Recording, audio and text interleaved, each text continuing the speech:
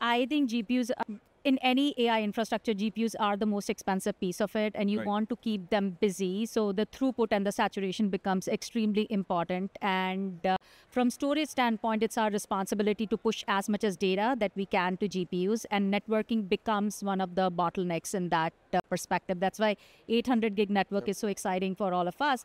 And then when you add it with S3 over RDMA, you're really able to saturate it, because there you can see like 2x difference, HTTP versus RDMA performance. That's where it really, really shines. So that's the optimizations from the storage standpoint that we have done to saturate the GPU. Coming to the applied AI part, I think that's one of the things that we will continue to see innovation in next 2 to 3 years from enterprise perspective, how they start to consume. The exciting part, there is a couple of organizations that are doing applied AI right now. Autonomous vehicles are great. They're coming up with their robotaxi, Optimus robots. I think that's a real use case scenario where we see the lot of data growth and real applied AI that's going to impact all of us, in a very, very meaningful way.